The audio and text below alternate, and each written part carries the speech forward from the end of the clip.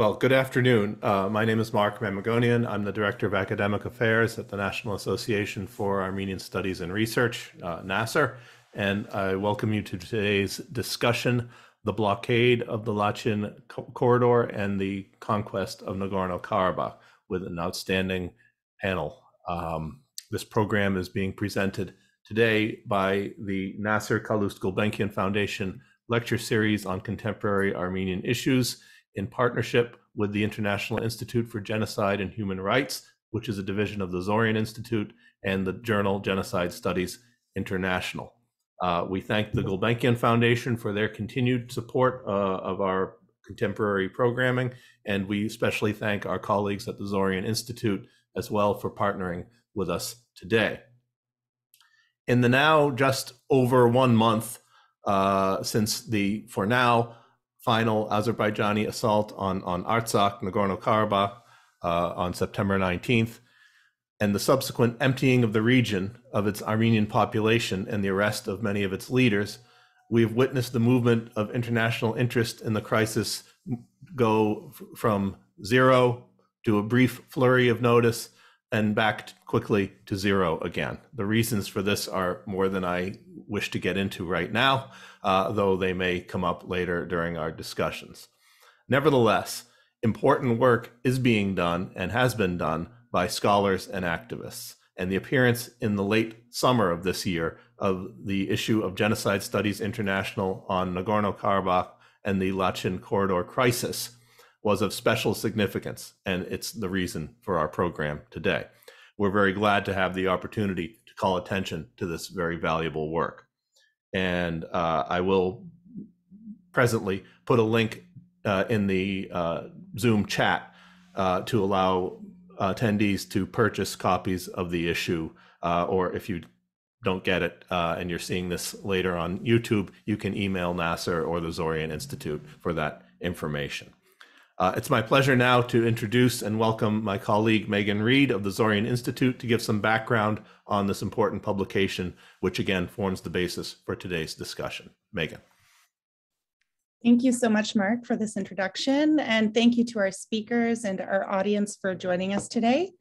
As Marc mentioned, today's panel is based on the Zoryan Institute's latest 2023 special issue of Genocide Studies International, titled Nagorno-Karabakh and the Lachin Corridor Crisis.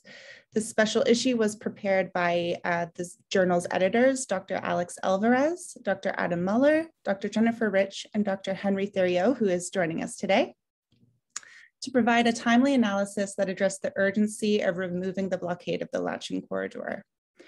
Typically, a peer-reviewed academic journal can take anywhere from 9 months to a year to publish, and this process involves communication with authors, reviewing submissions, copy editing, formatting, printing, and publishing.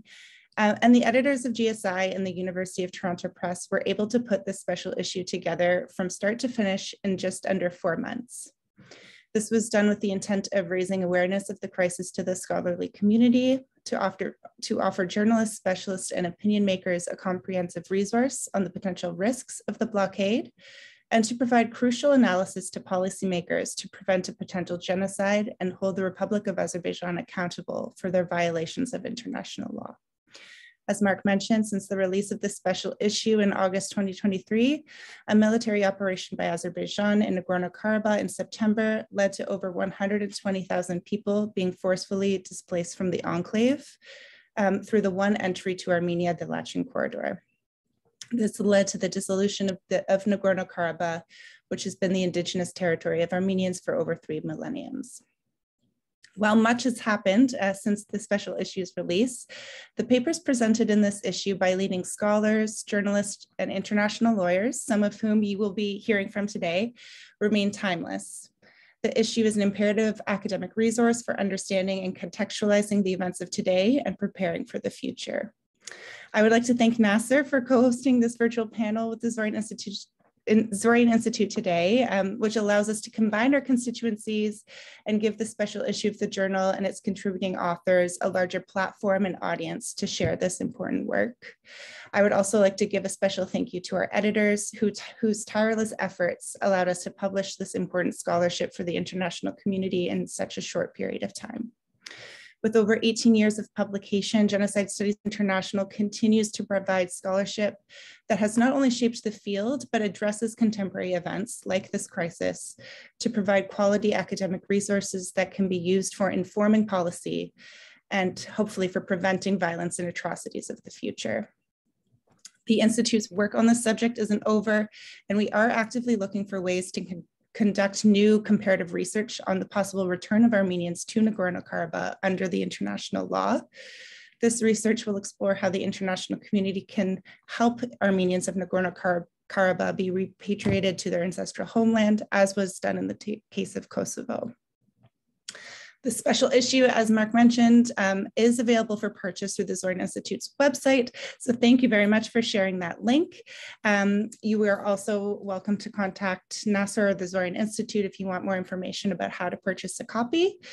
And we do encourage you to purchase a copy for yourself and maybe a friend or colleague that isn't really aware of this topic or this issue, so that we can continue to raise awareness on this crisis and also help the Zoryan Institute fund future research on this very important subject. Thank you, and I'm looking forward to everyone's talk today. Great, thank you, Megan.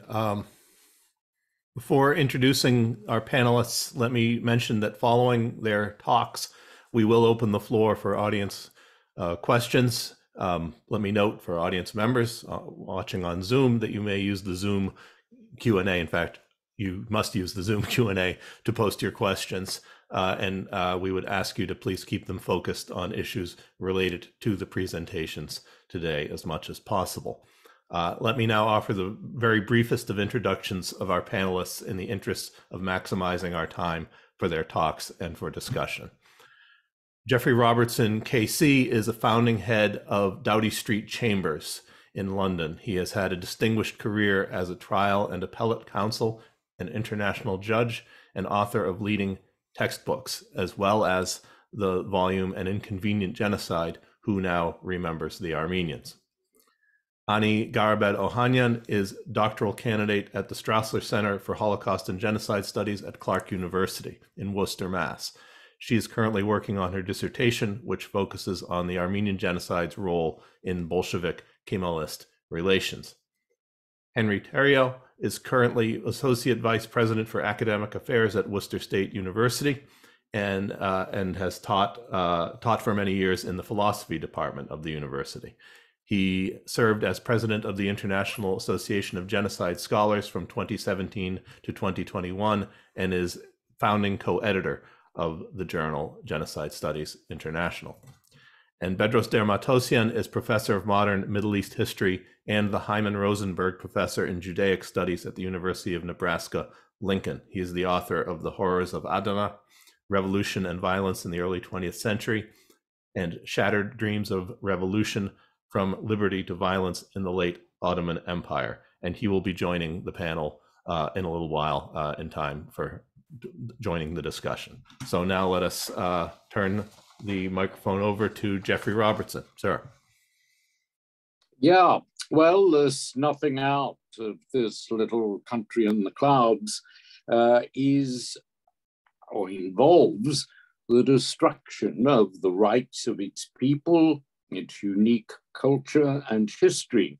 And it's a tragedy and also an outrage, certainly to the rule of international law. Of course, it's been barely noticeable in the media at a time when international law does not rule, and when the Security Council, the body entrusted by the UN Charter to save us from the scourge of war, is not fit for purpose. The bombing of children and civilians, war crimes committed by Russia, a permanent member, now by Israel, the war in Sudan, and so on, have dwarfed the annihilation of Nagorno-Karabakh.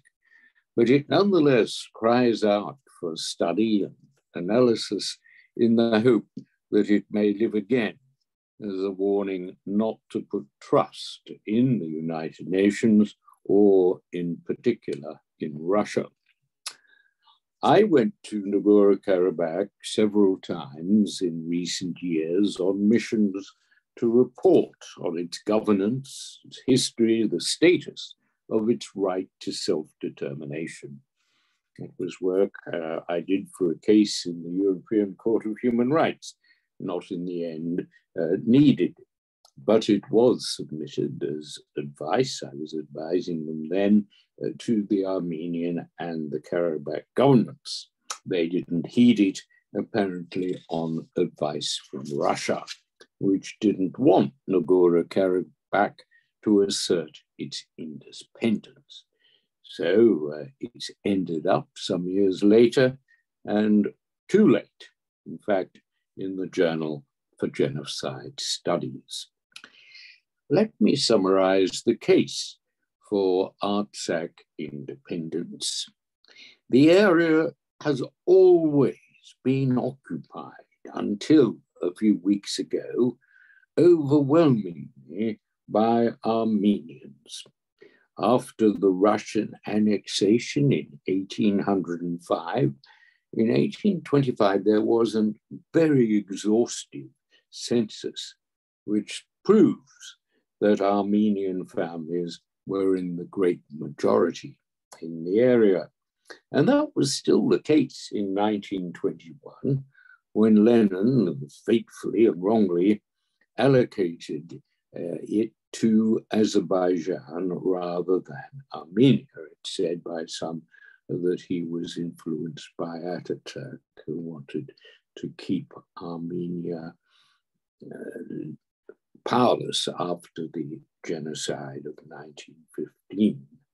But nonetheless, Stalin in 1923 confirmed the mistake and set up Nagorno-Karabakh as an oblast with a large degree of anonymity. And over the next 75 years, the Azeris, of course, resettled families and tried to change this demographic. But when, by the time the USSR collapsed, it was still 75% Armenian. They voted, indeed, at first after the collapse to join Armenia, fatefully, because they might have been safer had they done so. But then they decided to fight for independence. And they certainly did, ways that I'll describe in a moment. But in the meantime, by then, Artsakh had developed culturally and in other ways somewhat differently to Armenia itself. De Waal, who is a leading commentator on Armenia, says the Nagorno-Karabakh Armenians were significantly different from the Armenians of Armenia. The Karabakh Armenians are highlanders, famous for their hospitality and heavy drinking. They have a highlander's distrust of lowland Armenia, and their thick Karabakh dialect cannot always be understood. There's a military tradition similar to that of the Scots in the British Empire. So for me and other British people, it is a comparison that reverberates. They're the Highlander Scots. And indeed, in my report, I did notice many differences in the events and the ideas that the two regions commemorate. They have many different laws and distinct court systems. They make stereotyping jokes about each other. Karabakh humor depicts Armenians as money-grabbing, while Armenians joke about the mulish stubbornness of Karabakians. Armenians drink coffee while Karabakians drink tea. Karabakians have their national drink, which they consume excessively, a highly alcoholic mulberry liquor, which repels Armenians. And I must say myself, Karabakh is world famous for its unique carpets, which are not made in Armenia, and its cultural monuments, evincing so many centuries of unique spiritual life.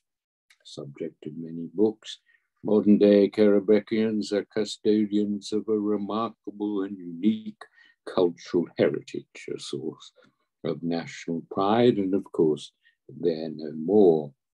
The NK flag, whilst in Armenian colours, has its unique carpet symbol superimposed, which is not dissimilar to the British Empire, former colonial countries, which have the Union Jack in the corner of their flag. The coat of arms is very different, featuring the carpet motif and the outstretched wings of an eagle soaring in the Karabakh mountains, along with a representation of a famous statue in Stepanakert. So there was the difference, rather akin, as I say, to Scotland and England, and the basis, certainly a basis in quite a few countries for independence and self-determination. But what changed everything and justifies the legal case for independence, the pogroms that began in Somgait and Baku. That was when people in Karabakh formed a liberation army and fought quite heroically against Azerbaijani oppression. And the thing that remains in my mind particularly was the siege of Stepanakert. That really was Guernica writ small, because the Azeris up in Sushi above rained down bombs and missiles on schools, on hospitals. It was a terrible war crime. 2,000 people were killed, many children and innocent civilians. And that was something that lives on and can't be forgiven. There was a very daring counterattack using a couple of old Russian abandoned, reconditioned Russian tanks that took Sushi and changed the game. The other game changer, which is relevant, is the corridor. The Azeris were attempting the war crime of starvation, starving as well as killing the people of Stepanakert.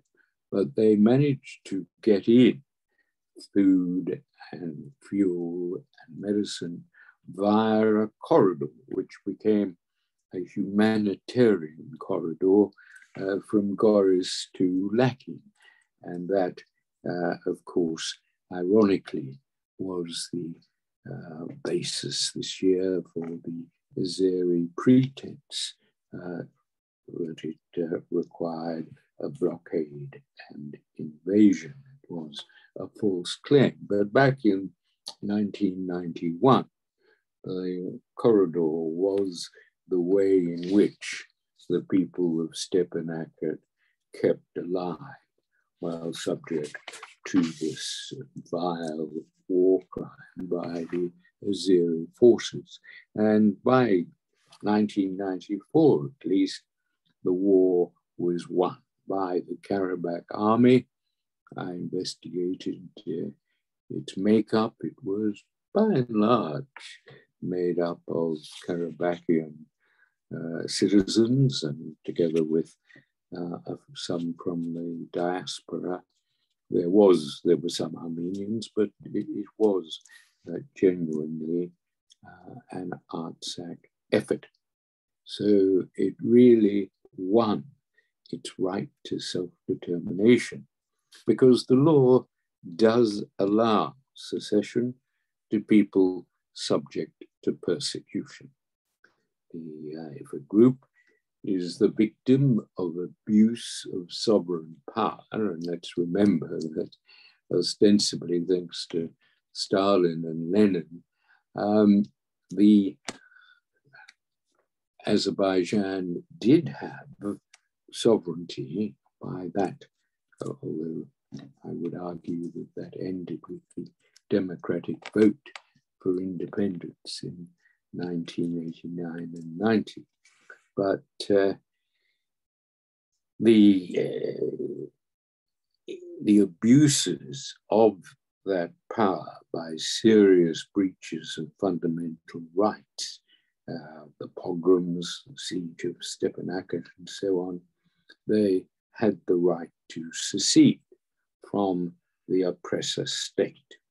That's been laid down in international law in cases ever since 1916, and it's been applied more recently in the case of East Timor, which was entitled to secede from Indonesia after it had been victim of atrocities by Indonesian army generals.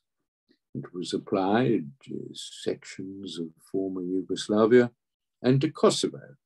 Remember Kosovo, where the Albanian population had been denied their civil and political rights by the Milosevic regime, and they fought back. Just the Kosovo Liberation Army fighting back like the Karabakh Liberation Army. Well, after 1994, Nagorno-Karabakh went to work on building its little democracy. I inspected it and reported on it in 2013. Parliamentary elections were held. They did have a democratic. I met many of their MPs and their president. There was an independent judiciary, which was particularly a matter of concern. I spoke to many of the lawyers there. They had a law society of about 40 who were servicing that judiciary. And, you know, Azeris could still win their cases, those who had stayed. But unfortunately, and there was a free press. So we did have a democracy which was, although supported by Armenia, it was Armenians who were as separate as the Scottish are from the English, and other countries have that difference.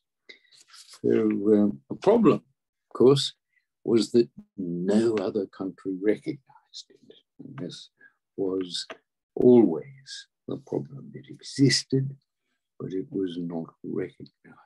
And I don't understand why in this period of 1994 to 2023, this case was not made wherever possible. One reason, of course, that it wasn't was the fact that Nagorno-Karabakh was, despite its functioning democracy, was not permitted to join the Minsk process. This was absurd because the process was meant to be proceeding towards peace in Nagorno-Karabakh. Of course, it wasn't driving. You had to drive. There was a lovely little airport at Stepanakert, but it couldn't fly any planes because the Azeris had credibly threatened to shoot them down. And then, of course, so that was one problem. And then the other problem was that in 1993 and 4, the Security Council, in an effort to get the peace, keep the peace, had referred to Nagorno-Karabakh as under the sovereignty of Azerbaijan. And it had done that without investigation, without any discussion, but in order to persuade to peace. So we come to this year's events. I'm not going to detail them, but Nagorno-Karabakh surrendered, or was surrendered, in order to save lives at the beginning of an unlawful act of aggression after another unlawful act lasting several months of blockading and trying to starve the people by blocking the Lachin humanitarian corridor.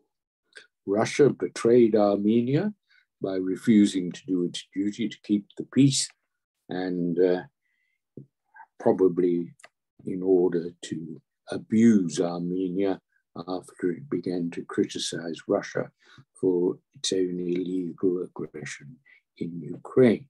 Russia has always been the albatross around Armenia's neck, and selling it weapons to fight the Azeris, then selling the very same weapons to Baku at a higher price.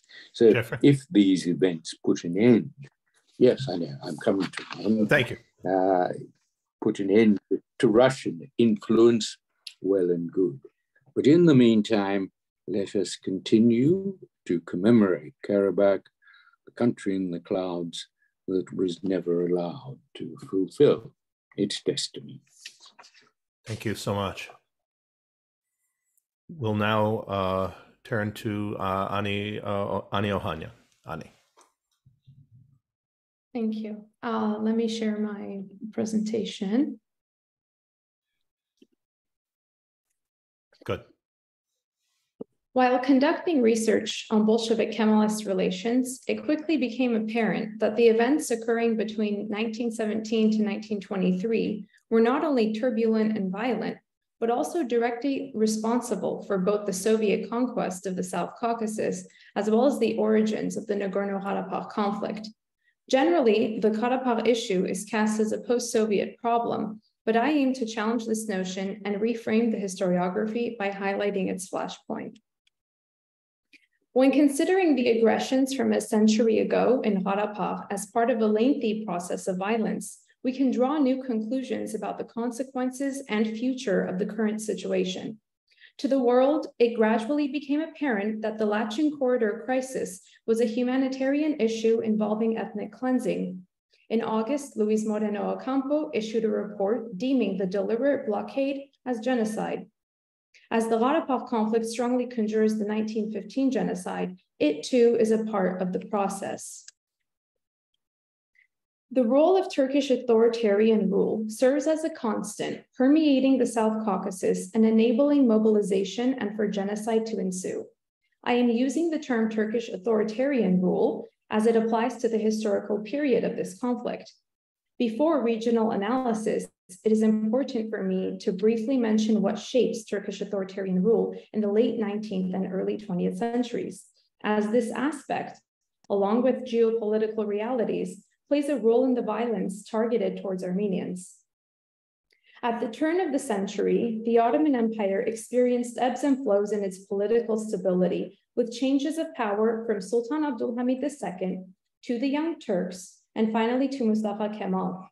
Each sought to strengthen and restore Ottoman society in various ways, but all shared the same objective: to preserve the empire at all costs and settle the Armenian question. To curb European involvement within the empire, Abdülhamid II organized mass violence against the Armenian population, known as the Hamidian massacres between 1894 to 1896. During that period, even Turkish students and intellectuals found themselves exiled in Europe, where they began to form a new school of Ottoman thought.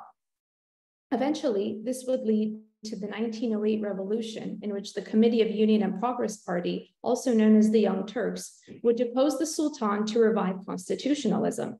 Yet, the Young Turks faced similar issues, with a seriously staggered geopolitical situation in the aftermath of the Balkan Wars between 1912 to 1913, leading the Minister of War, Enver Pasha, to make the decision to join the First World War on Germany's side, hoping to curtail European involvement in the empire, and leading Interior Minister Talat Pasha to begin deporting Armenians en masse under the pretext of security concerns.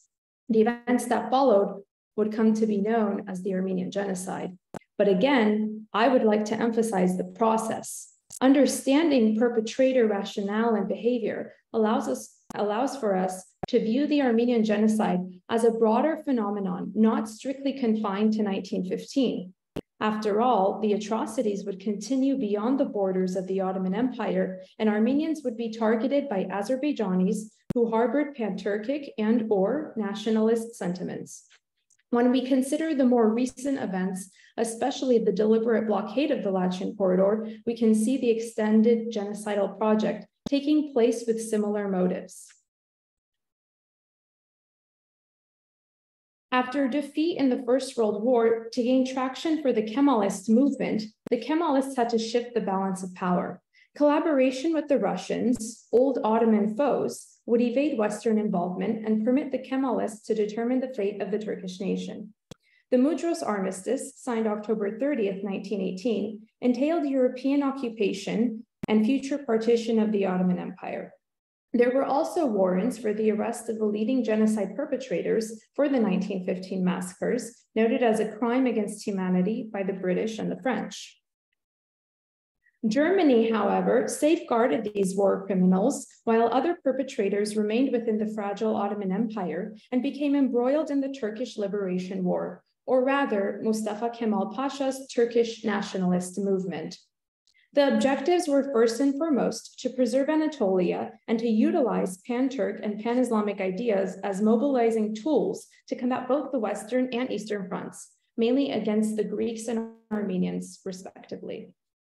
Some scholars make a distinction between Turkism, which is a deep sense of heritage for the Turks, and Pan-Turkism, which seeks to unite Turkish people throughout Central Asia under Ottoman guidance. Because young Turk members fled the empire, they were active abroad in various circles. Enver Pasha is an example of someone who does not abandon his dream of a pan-Turk state, but also begins to correspond with European socialists and the Bolsheviks. In October 1917, Bolshevik revolutionaries managed to topple 3 centuries of Russian imperial rule, sending the South Caucasus into a free fall. European imperialists were keen to exploit the South Caucasus for resources and greater spheres of influence. The French, British, and Germans all arrived in the region between December 1917 and May 1918. May 1918 marked a distinct turning point in the South Caucasus as 3 nascent republics emerged: Georgia, Azerbaijan, and Armenia. Through national cohesion and motivation, the Armenians managed to combat the Ottoman Turks at Savtarabad.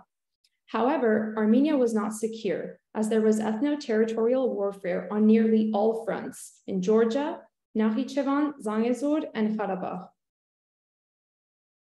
During the summer of 1918, the Armenians of Karabakh established a provisional government whose goal was to achieve a self-governance system.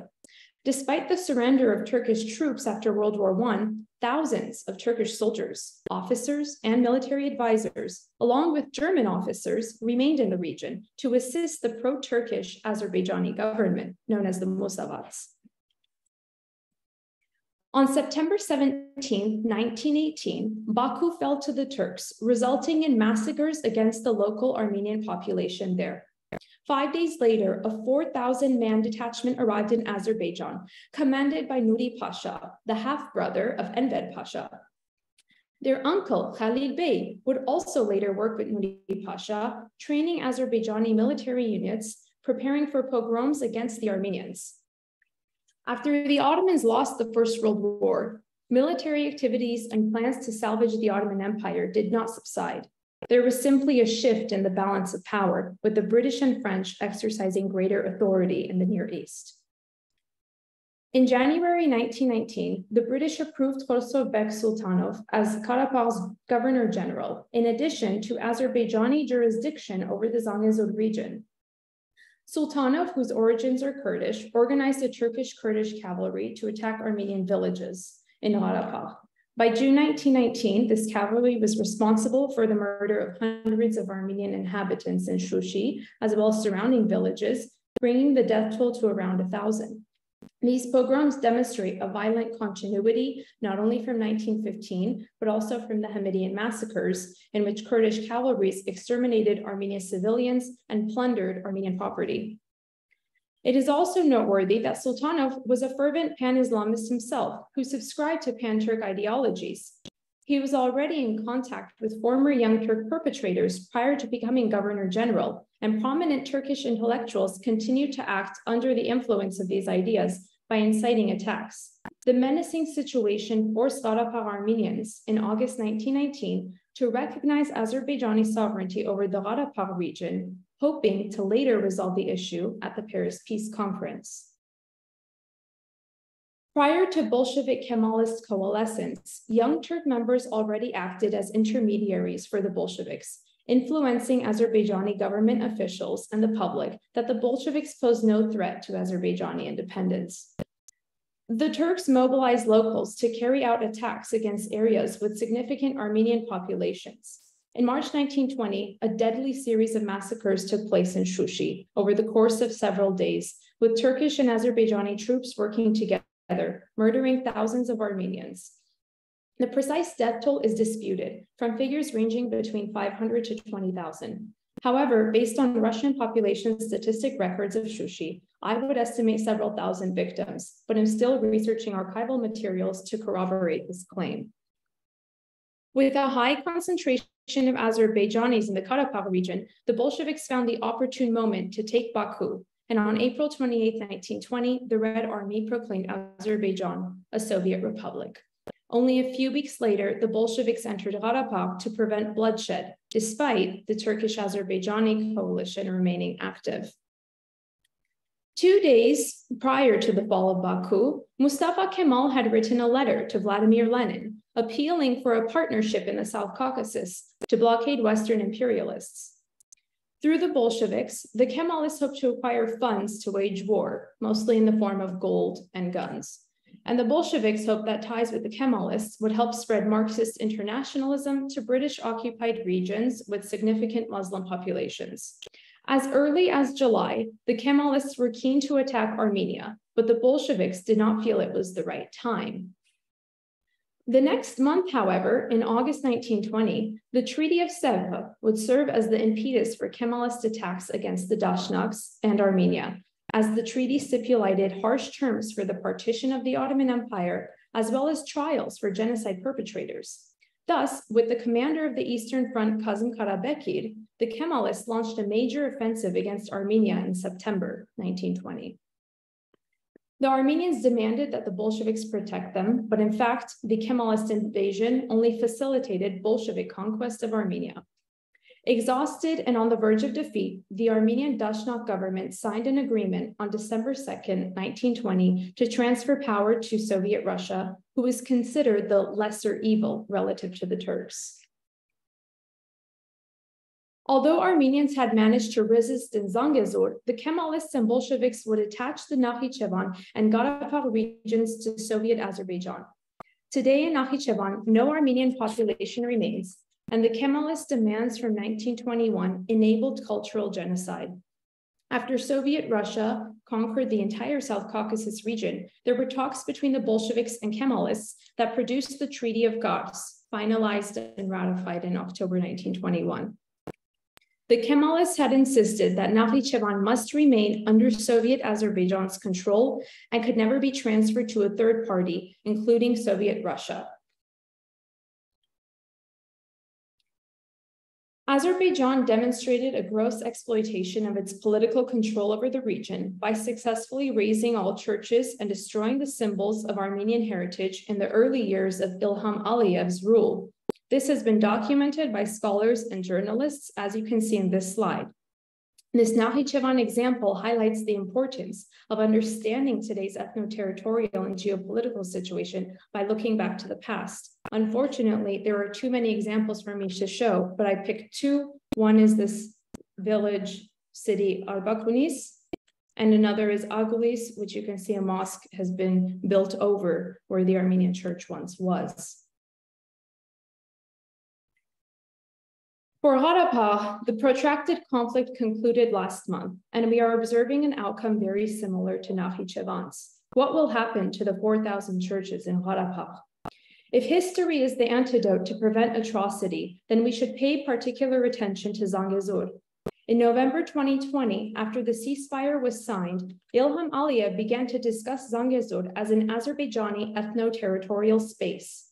Considering my earlier mention of British-approved Azerbaijani jurisdiction over Zangezur in 1919, Khosrow Sultanov's unsuccessful attacks on Zangezur, Armenian communities, and more recent provocations, such as the January 2022 attack on Syunik, there is much at stake for Azerbaijan's geopolitical interests. Henceforth, the undermining of history and democratic values will persist as authoritarian and neo-colonial dimensions weigh heavily onto the South Caucasus. Thank you. Thank you, Ani. I believe we can now ask Bedross Der Matossian to speak. Bedross.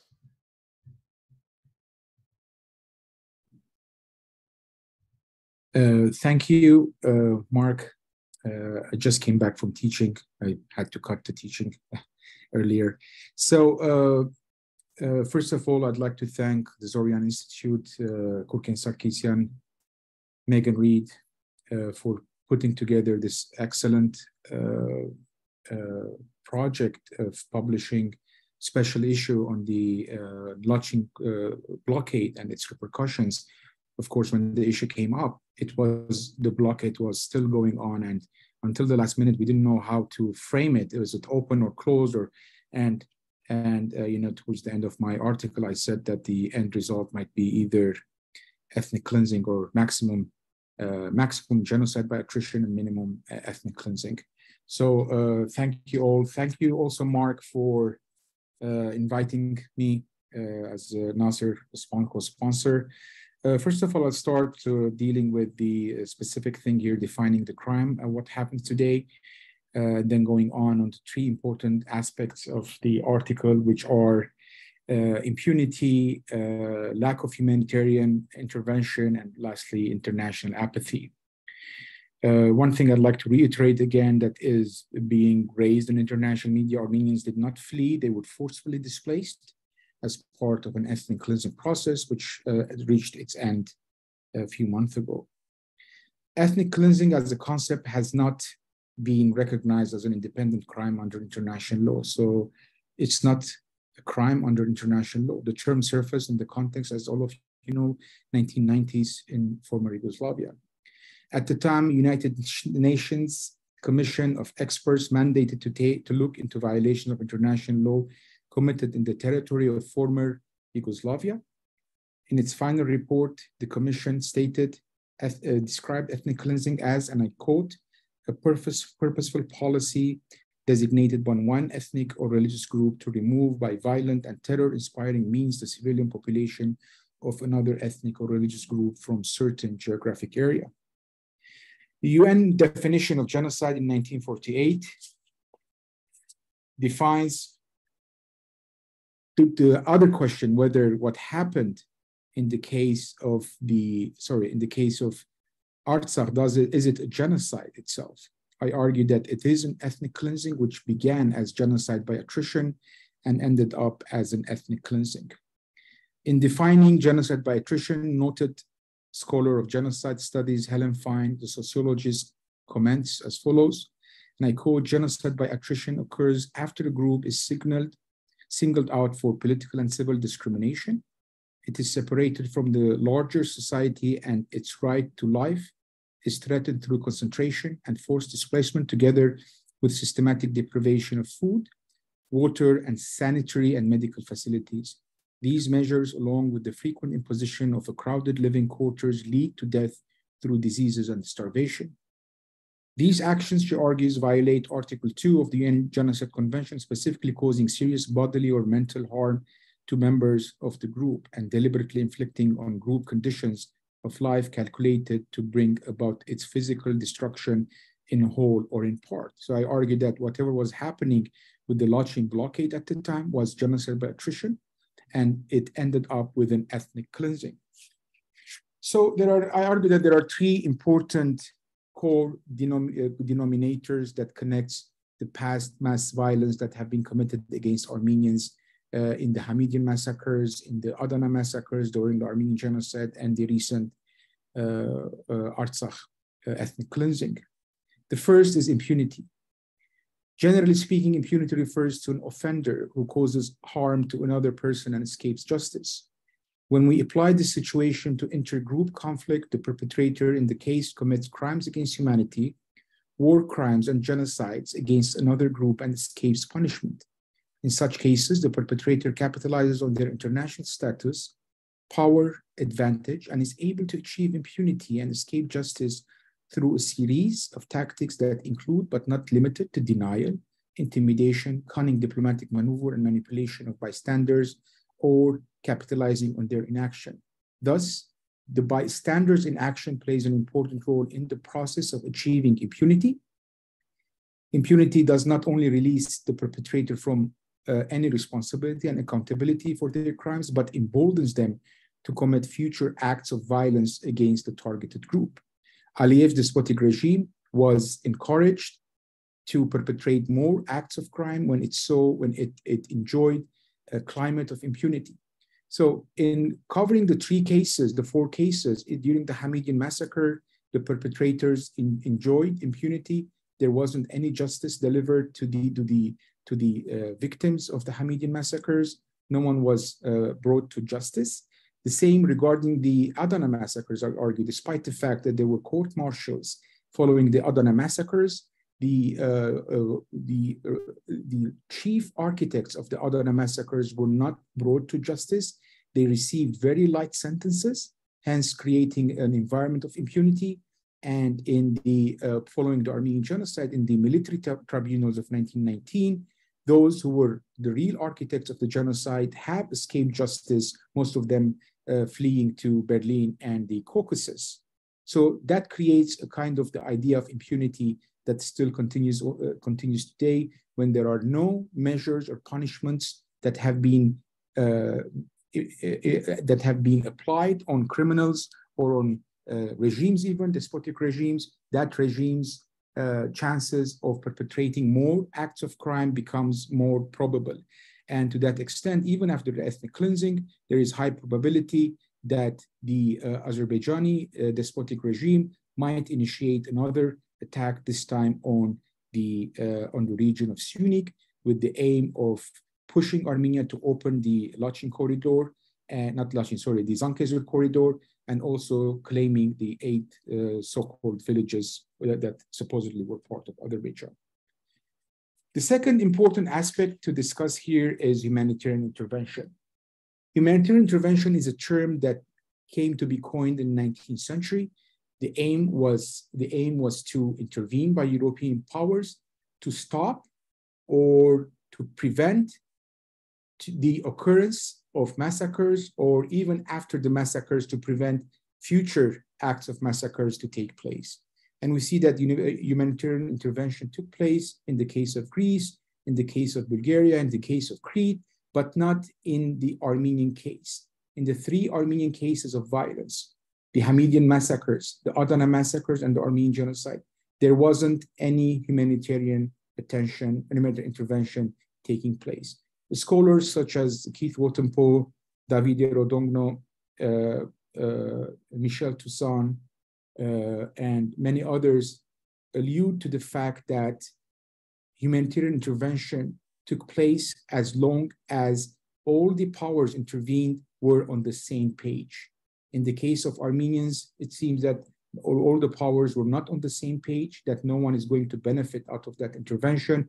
Hence, Armenians have always been in a very problematic position between Russia and the West, and that played an important role in not intervening. The last aspect is the aspect of international apathy. International apathy means international disregard as to what's happening. The hierarchy of suffering is decided here by the European media and European states as to who is suffering the most today in the world. So for a couple of years, Ukraine has covered the top of the pyramid, and international apathy has existed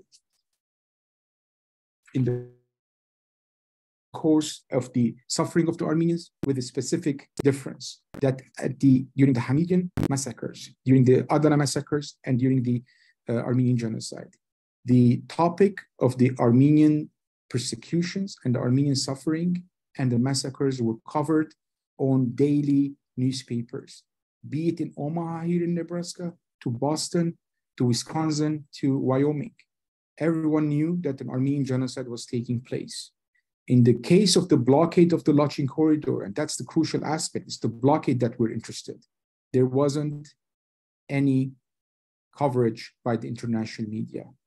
On the contrary, we have the total silence and disregard as to what was happening towards the Armenians who were experiencing genocide by attrition. What we see is that after the last 3 weeks before the Second War, on September 17, 2023, is that the last 3 weeks, suddenly the international press started realizing that something is going on. I call this ex post facto syndrome of condemnation. This ex post facto syndrome of condemnation by Western powers has become the fashion now. Too late. These types of articles only help to raise awareness about the plight of the Armenians and put pressure maybe on Aliyev. Yet, as we know from history, despotic leaders and regimes do not care about the opinion of international media, especially when uncles like Erdogan and Putin are backing you. So this ex post syndrome of condemnation does not help Armenians. When the event has already taken place, you cannot reverse it, all right?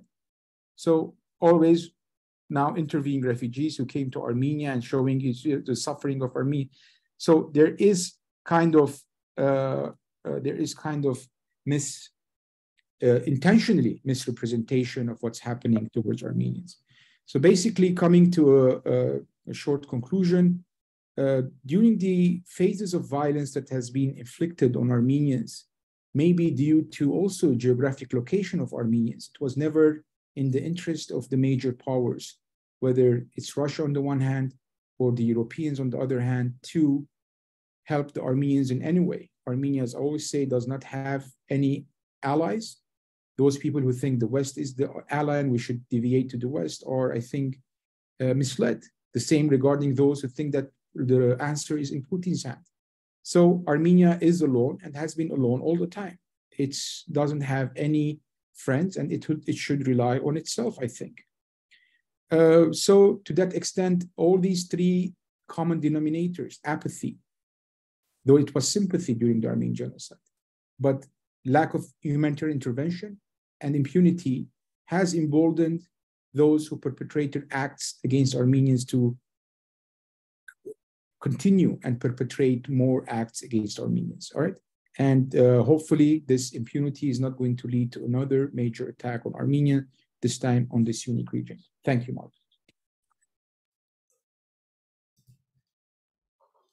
Bedross, thank you very much. Let's now conclude with Henry's presentation. And again, to the audience members, some of you are already doing so, but if you wish to submit questions, please use the Zoom Q&A, and following Henry's talk, we will get to as many of those as possible.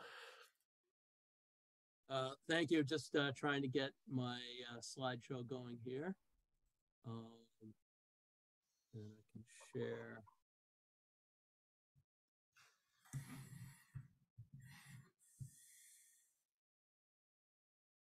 Are you able to see? I'm sorry, I'm trying to get this. Yes. Okay. And okay, how's that looking? Good. Advance it and let's just make sure. Did it advance? Yes. Okay. Oh, perfect. Great. Sorry, I've had some bad experiences with Zoom slideshows. Anyway, I really appreciate the previous three presentations. And I should note, I strongly encourage people to look carefully at the special issue. I'm going to give a little bit of a background on that now. One of the very important aspects of this was it was intended to focus primarily on the blockade as an immediate ongoing human rights issue in its own right, and not to get swallowed up in obviously a much broader set of human rights abuses, including genocide against Armenians historically and in recent years. Fortunately, the authors each addressed their topic in a way that connected the present very particular issue of the blockade to that broader context. And that makes the special issue still very relevant, as I think the three presentations we've seen today, very relevant to what's going on for Armenia right now. This special issue is not obsolete with the blockade, with the end of the blockade. And I think that's really important. I have to say, just by context, we had maybe a little hope that despite how quickly we were trying to get the special issue together, that by the time it came out, it would be obsolete, in that the international community and even Azerbaijan would have given up the blockade. Little did we know that within a relatively short time after the special issue came out, yes, the blockade was finished. It was finished because Azerbaijan escalated to a new and more direct level of violence. I want to highlight that we had three authors who are not here today: Armin Marsubian, Karine Avedissian, and Lindsay Snell. And I really recommend you reading their pieces in addition to Bedross, Ani, and Geoffrey Robertson. They're excellent in their own right. And just want to highlight that I appreciate that Bedross and Ani and Geoffrey also went beyond the specifics of their written work in the special issue to add something today to update for the current context. But I would recommend again that suggests that going back to their original articles will be also very fruitful for you, because there are things that you would not have gotten today that are in there that I think are very relevant. I want to start off with a question to try to understand the shift from the blockade to where we are now. And I'm picking up on Deborah Meyerson's on the timing of genocide, as well as Vakan Dadrian's analysis of the way that violence towards genocide escalates in complex ways. Why did Azerbaijan end the blockade through elimination of the target population? It's easy to say, and it's true, but it's easy to say that this was because there was a genocidal or eliminationist plan all along. That's what the goal was. I think that's true. But I think that we also need to understand that part of what happened was the blockade failed. Strange as it is to say that, and as devastating as it was for Armenians in Artsakh, they refused to leave, even after 9 months. I believe that Azerbaijan thought that more Armenians would leave, and that the Artsakh Armenians would be broken through the blockade. I don't think they were quite prepared for the resilience of Armenians, and that's why they were pushed into. I won't say pushed into. They chose to, but that's why they had to go to a direct military option. What's telling about that is that direct military option reveals the violence that was behind the blockade all along. People adopt, or perpetrators adopt, methods of destruction that are as invisible as they can be in the circumstances. We've talked about genocide by attrition, for instance, today, and so forth. Perpetrators try to be efficient quite often in what they're doing. If the blockade succeeded, it was a way of committing violence without the level of direct military violence that ultimately was necessary. Azerbaijan was not able to accomplish its goals that way, and so it escalated to a level of direct violence, which is what we've seen in the last 6 weeks, and I believe we'll continue to see against the Armenian Republic itself in the coming weeks and months. I should note that one of the telling elements of what has gone on, particularly since 2020, has been the presence of an explicitly genocidal ideology. I think Bedross had a very nuanced way of talking about the shift from genocide by attrition to ethnic cleansing, that is the depopulation of an area by forcing people out physically. But I do want to highlight that throughout this process, there has been the presence of explicit statements, not just of hatred against Armenians, not just of anti-Armenian prejudice, but direct statements by Aliyev, Erdogan, and others that their goal is to eliminate Armenians from the Caucasus, that they believe Armenians need to be eliminated. This created a really interesting and unfortunate double bind for Armenians, which is one of the tricks of international law. Most international legal discussions of genocide end up turning to some extent on proof of intent. This is why genocide is so hard to prove in international law, because proving intent is very difficult in most circumstances. In this case, you had outright statements of intent to commit genocide, of a genocide ideology, but these were typically dismissed. In that sense, Armenians could not win, right? If the statements weren't made, Armenians would have no proof of genocidal intent. But the fact that they were made ended up being dismissed. And again, Armenians had no proof of genocidal intent because the intent was not allowed to be taken seriously. And I just had a meeting a couple months ago with a representative in US Congress, William Keating in Massachusetts, and he made the comment that, oh, all those statements of genocidal ideology, whatever, that's just Aliyev just being extreme. He's got to learn to shut up. He doesn't really mean them. He's just that's the kind of way he operates. Going through this a little bit further, understanding that this is, in my opinion, a case of genocide as part of a process. We have to ask the question of why Armenians in Artsakh and why Armenians in the Republic today are in the position and have been in the vulnerable position that they've been in. I want to say very quickly that Armenians are not exceptional. This is the norm of victims of genocide, slavery, colonialism, conquest militarism, capitalist exploitation, and other historical forces. This is what they do. Victims of genocide become dramatically weaker than they were before. And let's not forget, for genocide to be successful against them, they had to start off as significantly weaker than the perpetrators.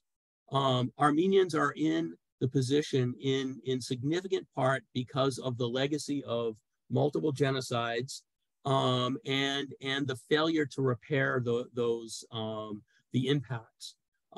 There's no way we have time to get into a full discussion of the impacts of 1915, particularly 1915 to 23, particularly, and the failure to repair.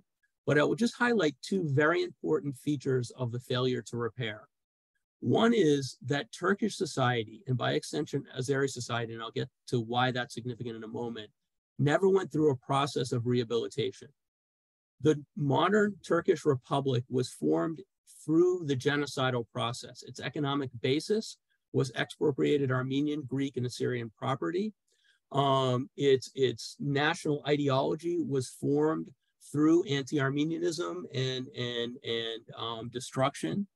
You can trace particular perpetrators and others from 1915 as some of the architects of the 1923 Republic that shaped the military, political, educational, and even cultural institutions and structures. That's very important to understand. The genocidal mentality that's embedded in Turkey did not go away. Secondly, one very key element of any significant reparative process is the security, future security of the population rendered vulnerable through genocide. The fact that Turkey and its ally Azerbaijan have done the opposite, whereas I would argue Turkey has a special responsibility to protect Armenia, to prevent exactly what's happened. In fact, it should have gone to war with Azerbaijan to prevent the invasion of Artsakh. Quite the opposite. Turkey has not only not guaranteed the security of Armenia, but it has actively attacked that security.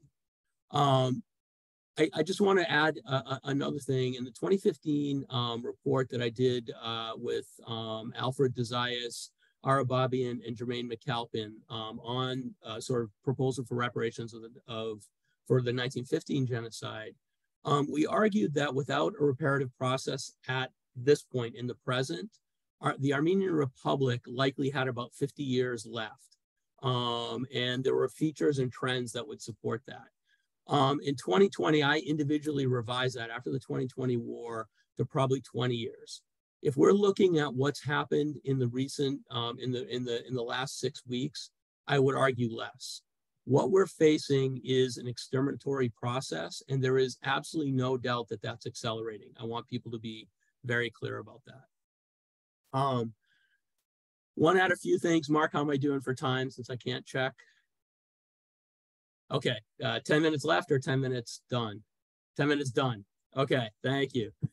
Very quickly, I just want to talk about a few reasons that the process that Armenians are facing right now is not being properly understood and represented in a way that it should be as part of a long-term genocidal process that should trigger not only international legal intervention, but also political and other interventions and prevention efforts.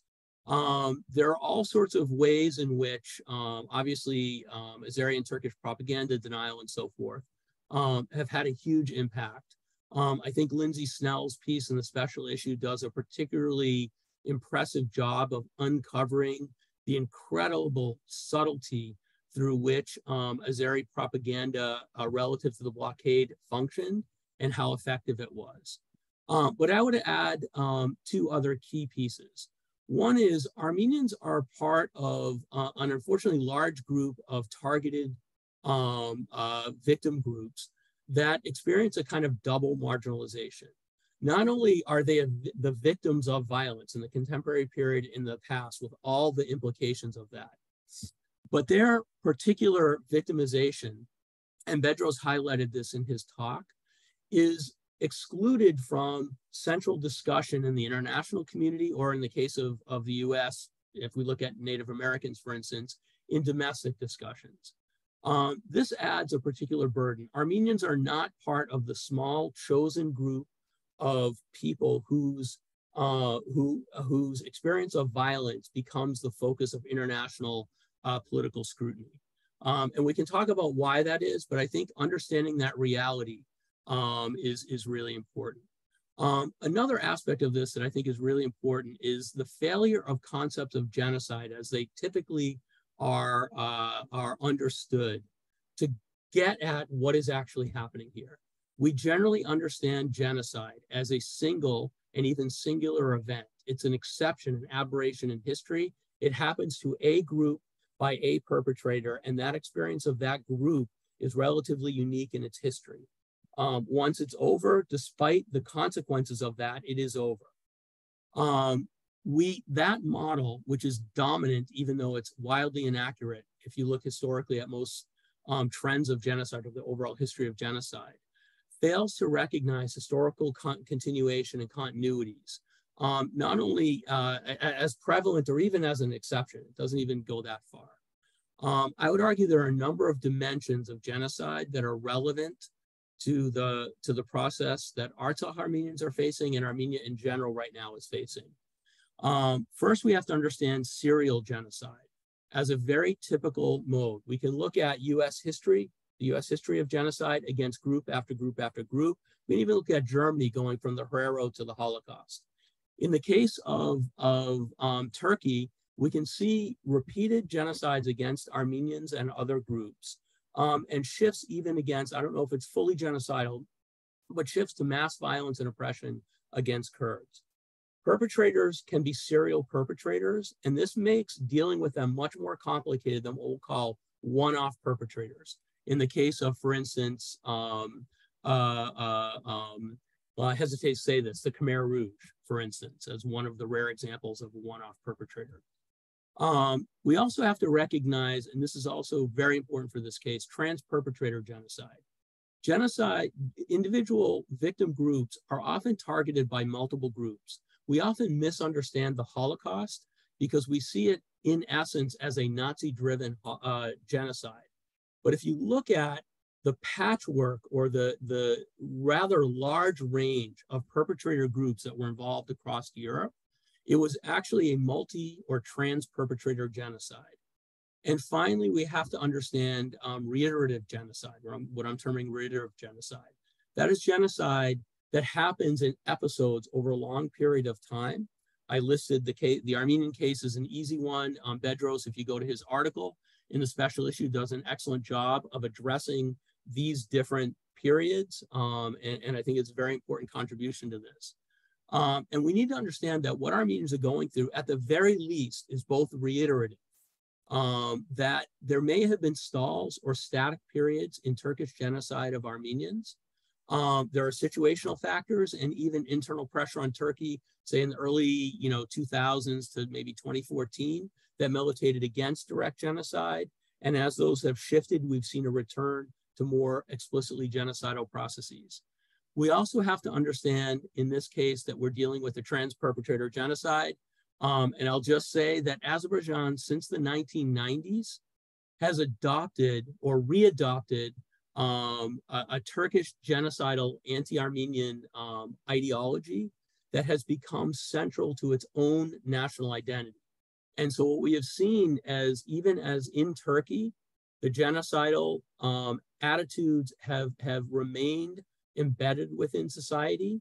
That has been re-exported back to Azerbaijan, originally came from Azerbaijan, that's another discussion, have been exported to Azerbaijan and adopted there. And this makes the situation even more complicated for Armenians, because you're not dealing with one single state or one single perpetrator. And I'll let this go. The what next, maybe we can get to in the questions and answers.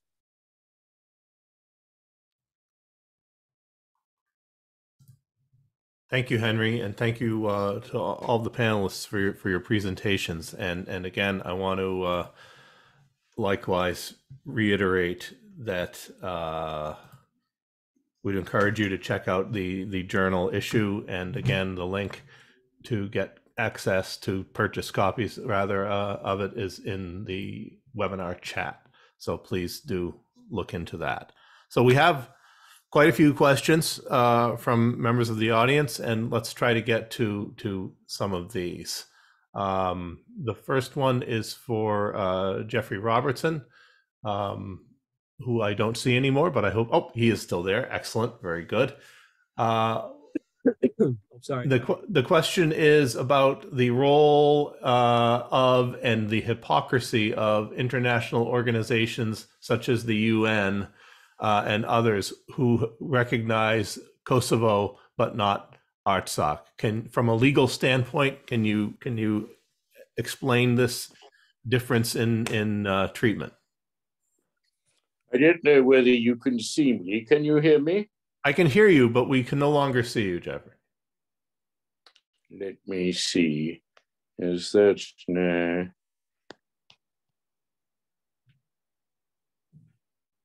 Yeah. Is that better? That's good.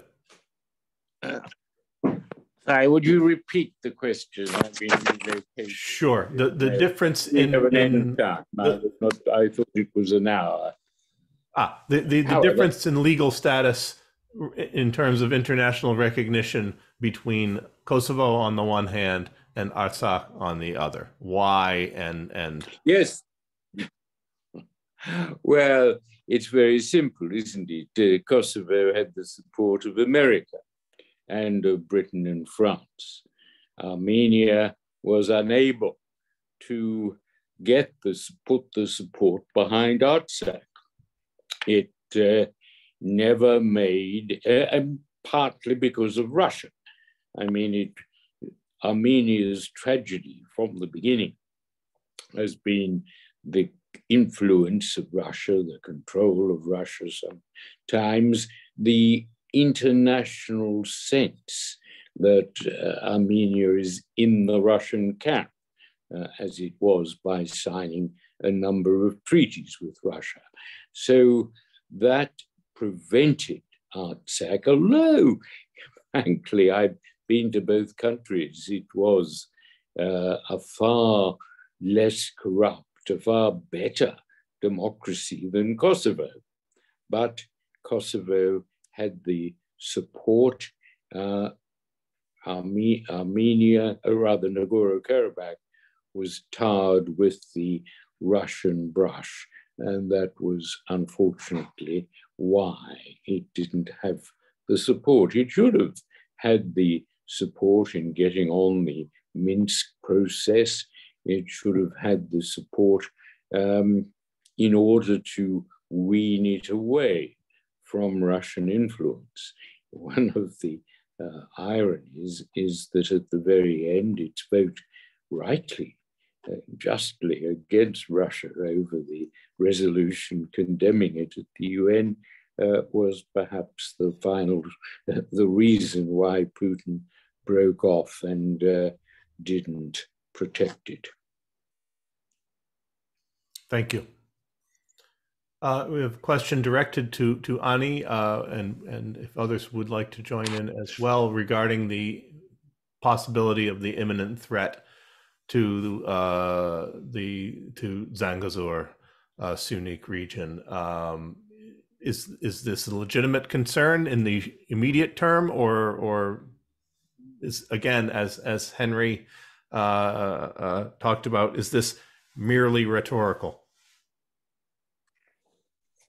This is an imminent concern in that if you look at the historical process and what has transpired in the past, this has always been, say, on the minds of Azerbaijanis and Turks. And now in more recent discussions, we've seen why it might serve geopolitical strategy for Azerbaijan. And again, I want to emphasize that when Azerbaijan will find moments of disarray to reinvigorate, say, the population, what Henry also pointed out, this underdeveloped sense of nationalism after the collapse of the Soviet Union, genocide was used and it was reiterated as a way to build it. And of course, the economic factors for Azerbaijan changed as well. Unfortunately for Armenia, the dependence on Russian energy and economic factors have sort of bounded them towards Russia.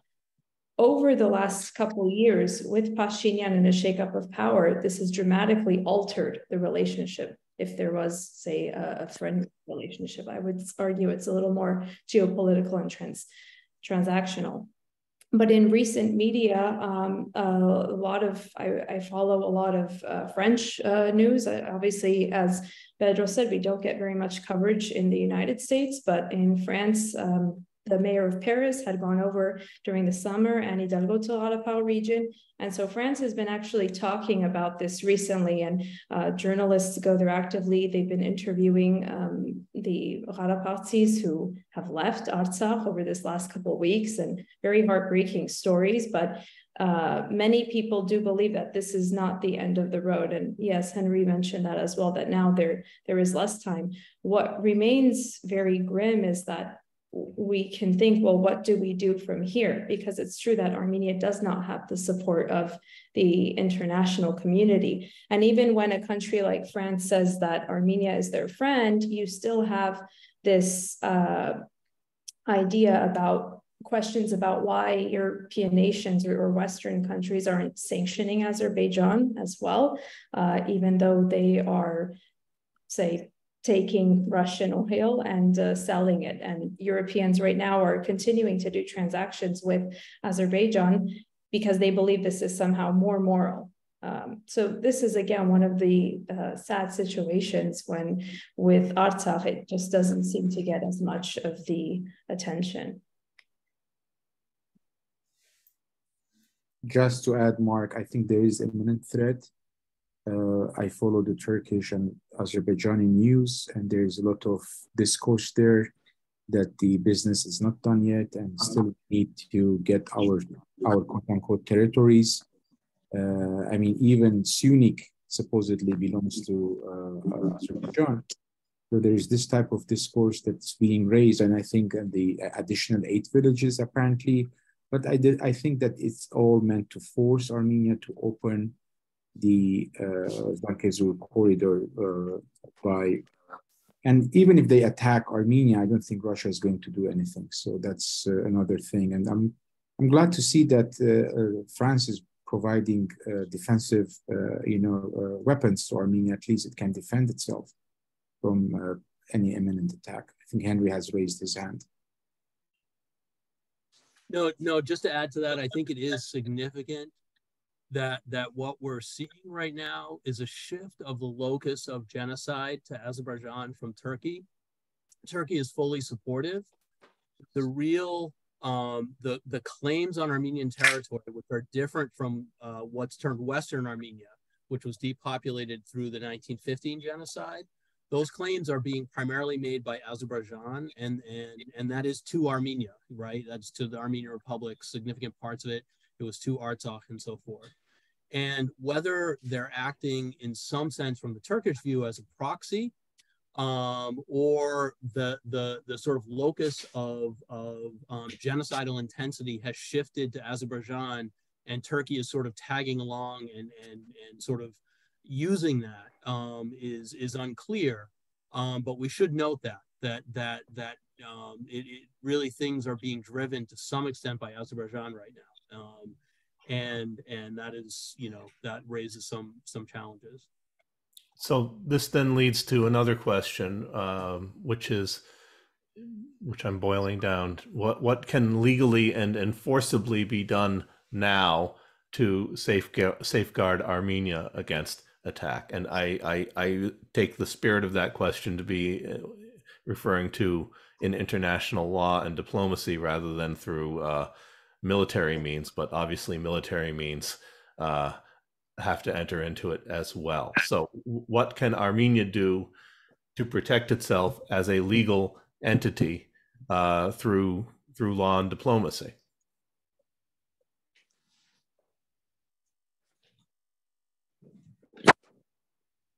Anyone?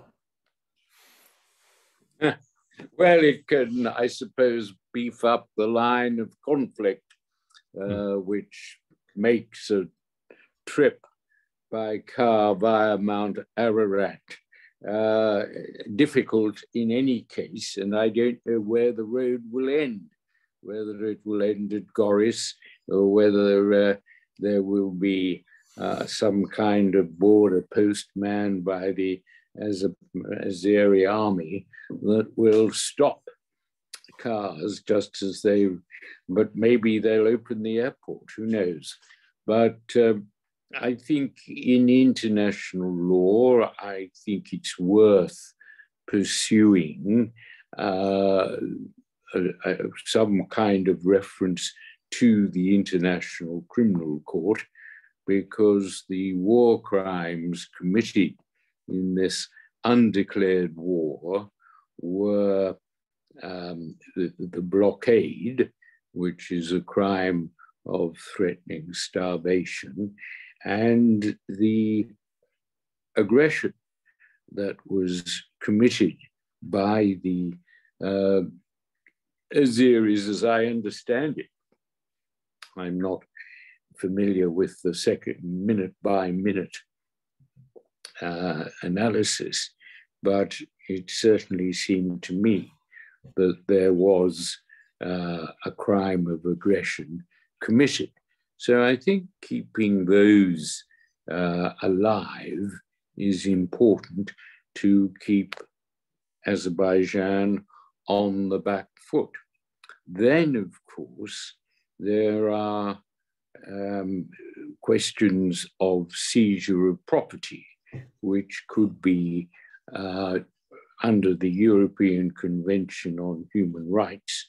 The Protocol 1 protects property, and we have to see what eventuates. I assume an Azeri commission will seize all the property. And there are examples of taking action in international courts in relation, for example, to Cyprus. And so it may be that there are, but obviously people should sit down and think of all the ways in which the Azeri illegal assault can be mitigated. They can't, it may eventually be. Cases can be won that do something to reverse the situation, but at the moment, it's a long-term goal. Henry, you would also like to say something? Yeah, can I just add a quick note? And again, very small addition to Mr. Robertson's point. I don't think what we saw with the blockade and you know, in particular, was a failure of international law. Let's not forget, relatively early in the blockade process, there was an ICJ order to end the blockade. And I was actually surprised that that happened. The ICJ is, I would argue, one of the more political international courts, in the sense that it does, it's a state level court. It's not an individual court. It's not like the ICC. And it takes quite a bit, I think, in my opinion, to get it to render that kind of a decision. And it gave an order. It's not a decision in the overall case, but it was an order to stop the blockade.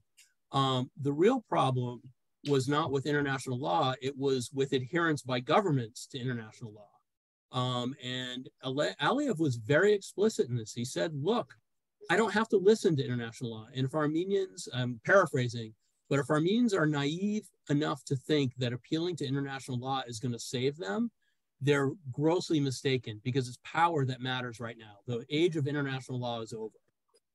And that is one really disturbing, and we can debate legal, you know, deep questions about law and you know, the powers behind international law and all those kinds of things. But I would argue that the spirit of international humanitarian law is a major positive. And if we're in an era where governments with a significant amount of power see themselves as able to treat international law as optional, the precedent that that's setting and the implications of that, I think we're already starting to see, but are extremely disturbing for the coming century, I would argue. So there are further questions about the legal rights and ability of Artsakh Armenians, or for that matter, Armenia itself, to bring claims against Turkey or Azerbaijan, as far as that goes. Is there any basis for, even though Artsakh was not recognized as a state, do they therefore lack any legal rights for reparation or restitution or you know, return to their homes? Well, it was the rights are in the people, not in the state, which doesn't exist as far as legal matters are concerned. The state of Artsakh could never get into court other than its own, because it was not recognized as a state through, you could say, its own dereliction or through Russian interference. It didn't want it to be a state, whatever. That's perhaps not relevant now, but the people of Artsakh certainly can bring, in certain circumstances, which would need to be looked at on a case-by-case basis, but they can bring cases, and if they can't, they can bring a case to the European Court of Human Rights on the basis that they have no effective remedy to the seizure of their homes or to the profits that they could have from their gardens or their fields. So yes, there should be Armenian lawyers sitting down, seeing what the situation is, and taking evidence from people whose lands have been seized. I would have thought that you could, since it's unlikely that there will be a court system other than a rigged Azerbaijani court, that it will be possible for those who have been victims of illegal aggression and have lost their homes in consequence, to bring cases, take a few years, sadly, bring cases to Strasbourg. That will be one. The other rather disquieting factor is that a number of politicians and judges have been arrested. And if they, no doubt, can't get out, then there are several international courts. The UN Working Group on Arbitrary Detention is one that is very good and very fast, which should be used to protect them. So there's a question here about, well, I'm going to rephrase it.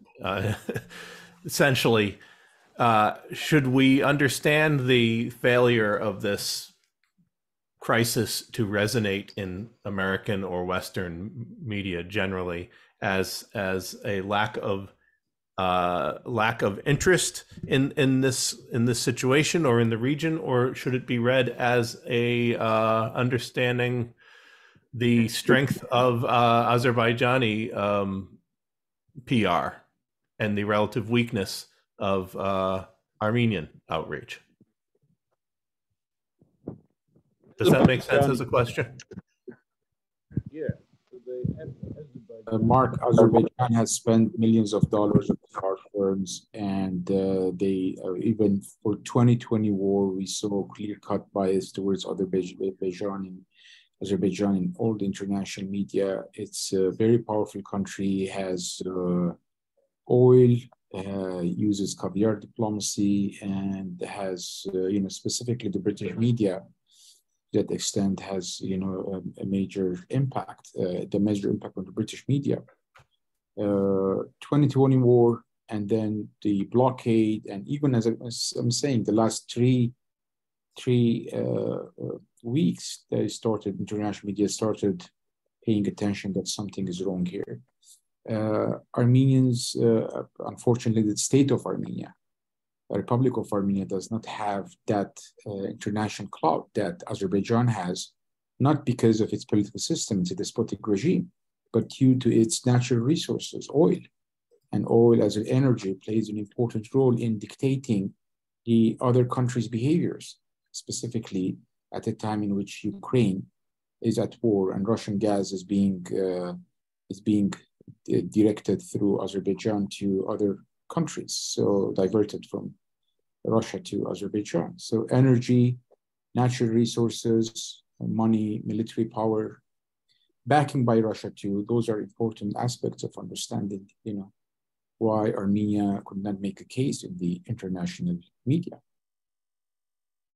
Well, there have been some. I managed to get an article prominently in the Murdoch press in Australia over the 2020. It received a furious and dishonest reply, which they had to publish from the Azerbaijani ambassador, but that's part of the fun. No one believed it. And so, but that was a war where people were killed, and that made a difference.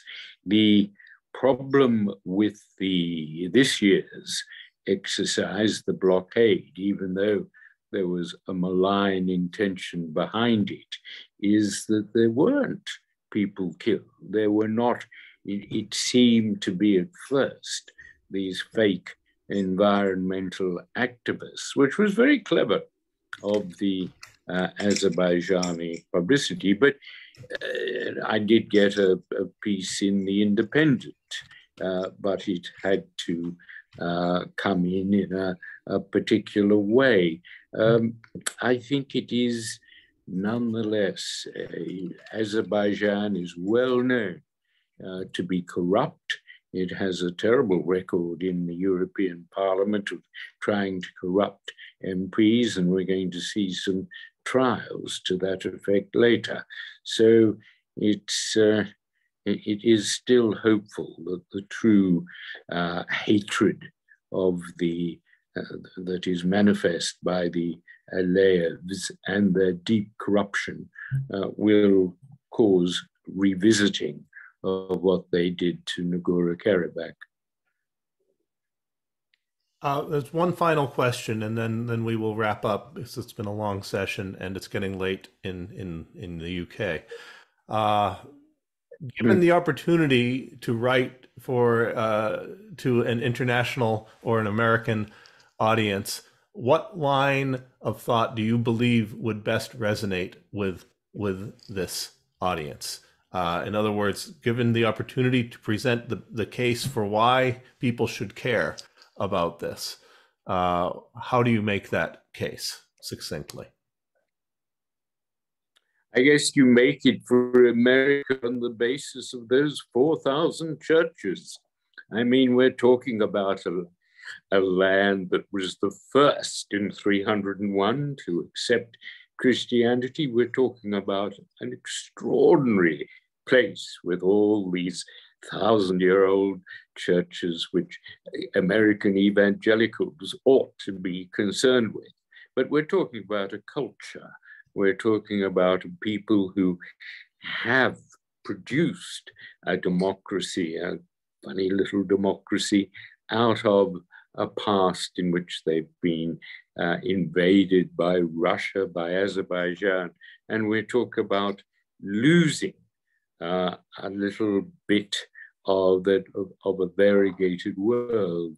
So I think if some concentration on, even if it's down to carpets, but not, I hope, on mulberry liqueurs.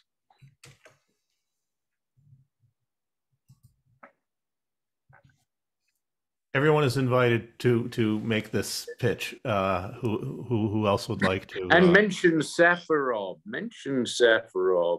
because that was the most barbaric killing by an Azerbaijani of an Armenian, which was rewarded. He was actually promoted and rewarded for killing a man as part of a NATO force. And it's that kind of incident that makes people realize just how deep is this blood hatred. I think, okay, go ahead.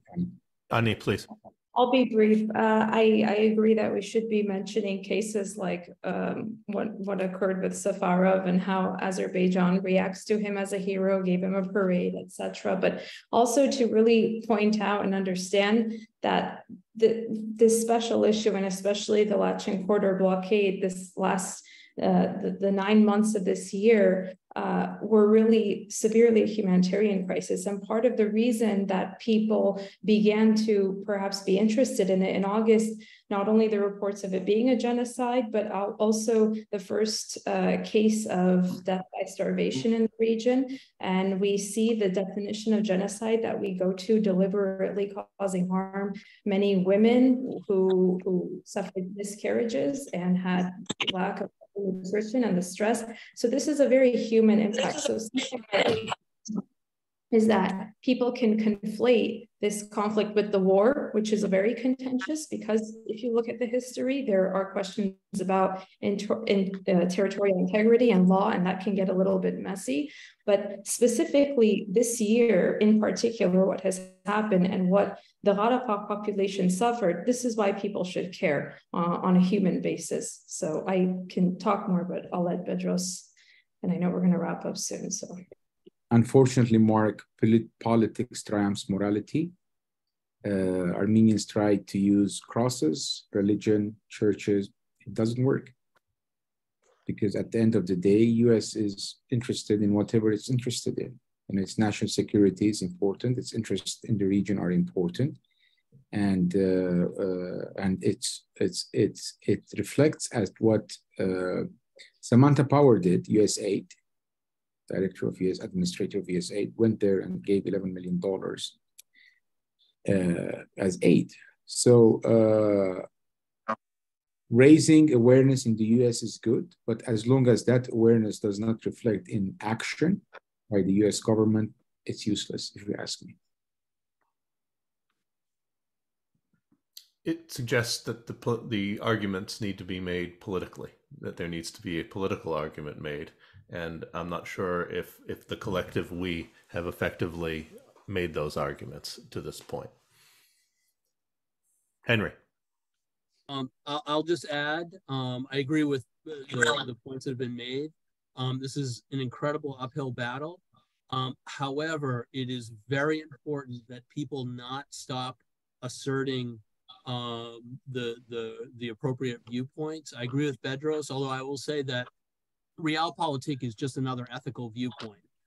It's a viewpoint that holds that particular things are more valuable than human lives and democracy and things like that, but it is an ethical viewpoint. But if Armenians and others, and this relates to other issues in the world as well, stop making the claims, the ethical and other claims that need to be made, it actually makes it easier for those who are operating against them to succeed. At least making things morally uncomfortable, if not for the perpetrators themselves, then at least for bystanders, can have an effect. And we also can't forget that geopolitics can change dramatically. And right now, I'd like to think that Azerbaijan is about the apex of its history. Maybe it will continue to trend upward. I don't know. I'm hoping that's not the case, because I think that will be a disaster, even more of a disaster for Armenians. But if things start to shift, then consistently asserting human rights arguments and the kind of concern that Ani raised is crucial for making sure these issues actually have a role in future discussions. So as hard as it is to maintain, but I think there's obviously movies in it, certainly a documentary, and the more that media can concentrate on how democracy can just disappear when other major countries look the other way. It is a case of moral blindness by the world, and I think it could be told extremely well on either by movie or particularly by documentary. Well, then it leaves me just to conclude and to say thank you to our panelists for your excellent presentations and moreover for the excellent work in the journal issue itself, which people can read at greater length and at greater leisure. And of course, I want to thank the audience for being with us today and for who will be watching online subsequently. And particularly want to thank the Gulbenkian Foundation for their support and our friends and colleagues at the Zoryan Institute, especially Megan, for their support and collaboration in planning and bringing off today's program. So thank you all. Thank you for your good work, and see you further up the road. Thank you. Take care. Thanks to everyone.